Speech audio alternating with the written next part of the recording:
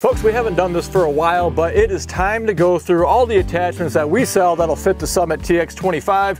I want to start getting back into a rhythm of doing this with different tractor models out there. It helps, well, it just helps make things a lot easier for you guys when you're trying to get a recommendation on what works.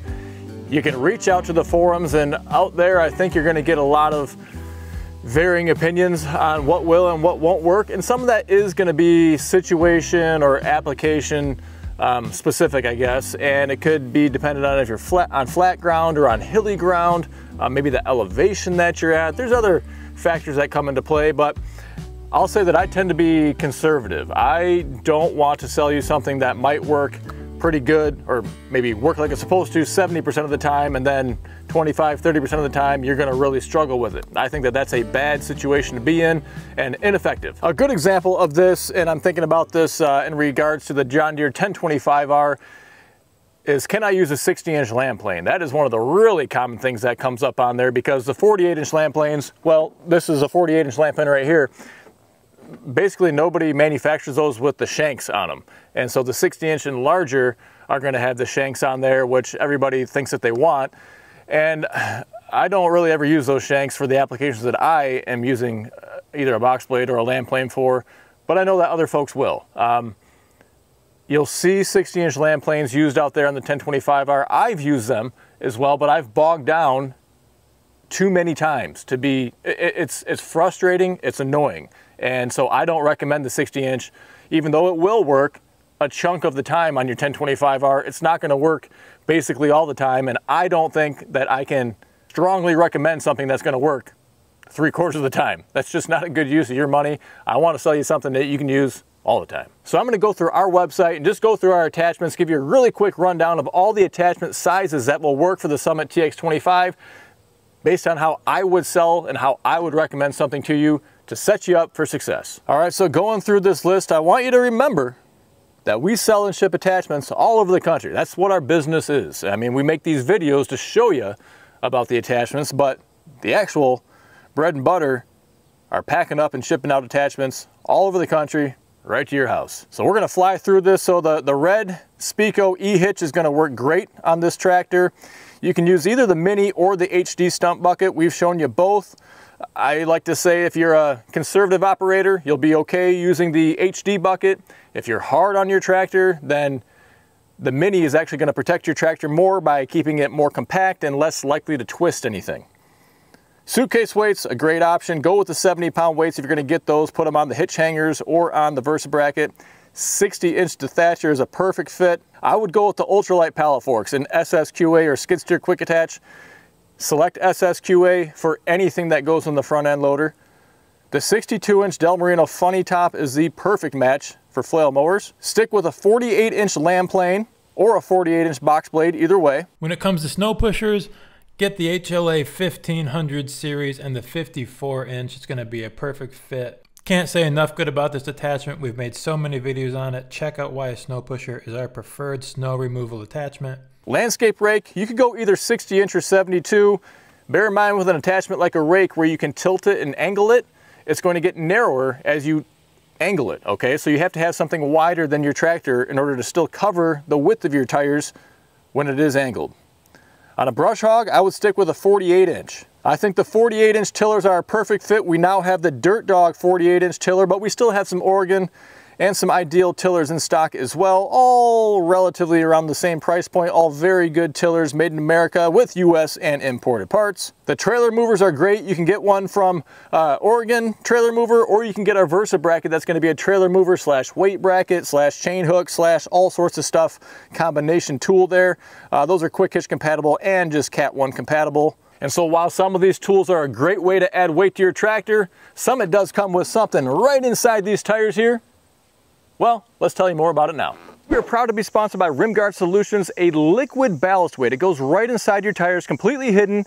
We're big on safety on this channel. These tractors are just too light and tippy right out of the factory. Not only is it going to help with safety, keeping those rear tires planted on the ground, It helps with loader efficiency and traction too. The benefits of rim guard include being the heaviest all-natural liquid ballast weight on the market. It's not going to corrode your rims like the old calcium chloride. It's not going to freeze, and it's available at over 1,000 dealers nationwide. Find the dealer near you at rimguardsolutions.com. Several grapples available. The WorkSaver SCG 48 is going to be a good one.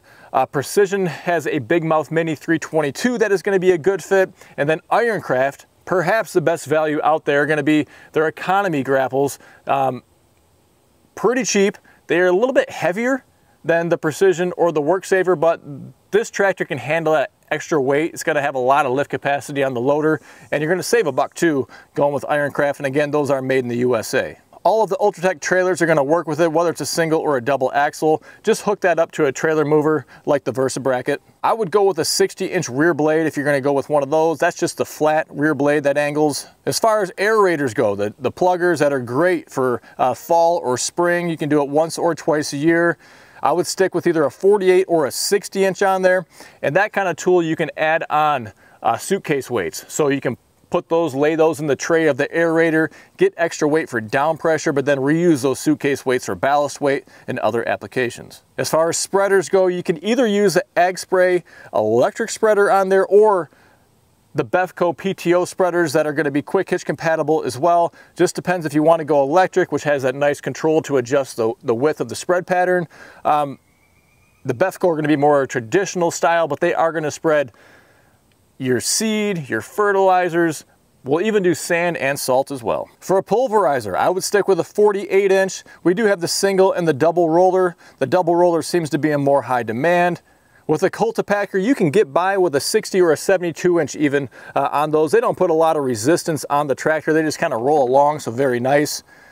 We showed a pull-type snowblower on this tractor last winter. Stick with the 54-inch on there, going to be a great fit. If you're thinking about a loader-mounted snowplow, again, SSQA, go with a 60-inch. That will cover the width of your machine, even when angled. If you want to put a finish mower on the back of your tractor, you can go with the 60. Well, you could even do the 48 if you wanted to with 60, or the 72-inch will be right in your wheelhouse. We've shown you the add a grapple on the bucket as well. That is a very handy and a cheaper, probably the cheapest way, even cheaper than the other Ironcraft grapples, but you can add that on. You do have the third function already standard on the Summit TX25, so a great way to convert your bucket into a grapple as well without having to invest in a separate tool. If you don't like the idea of tilling, you can get the Dirt Dog disc harrow. I would recommend the 100-1 or 100-4 model, so about the 4 to 5 foot widths. They vary depending on how you have those discs angled. If you're gonna get a plow, you need a single bottom plow.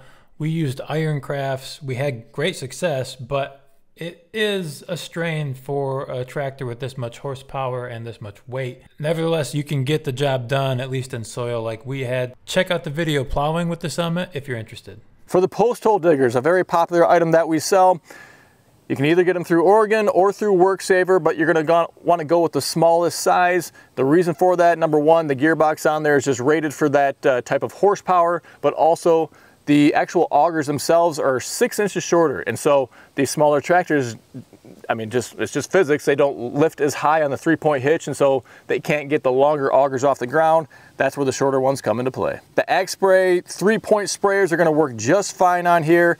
Plenty of lift capacity on this tractor to lift up anything on that 3-point hitch. The Dirt Dog bale spear will fit right on here. Get the SSQA version of that. And then the thing sitting right above me that we don't sell, but our sister company sells, the Rhino Hide Canopy. I think it's an absolute perfect match on this tractor. Super lightweight, so you can easily take it on and off for transportation or storage. Very rugged. You hit a tree limb, this thing is not just going to break like those fiberglass and steel canopies out there that bend and get mangled and everything else. So get yours from tractorcanopy.com. So folks, that'll do it. A good rundown there of the attachments that are going to work really well for you and the Summit TX25 tractor. It's really gaining a foothold. They're expanding where they're available for sale.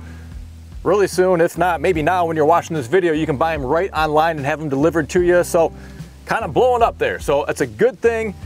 And now you know the attachments that are going to go along with it. If you're still having trouble deciding or you have additional questions, feel free to send us an email. We're happy to get back to you. If you have a different tractor and you're not sure what to get, let us know. We'll pick out the right size for you based on the years of experience we've been doing it with other folks. We get a lot of great feedback, and if you have some of these tools already on your tractor, we want to see pictures of it, so shoot us over some pictures too. Maybe we'll use it in some marketing. If you enjoyed today's video, well, we have over 700 other videos out there now as well.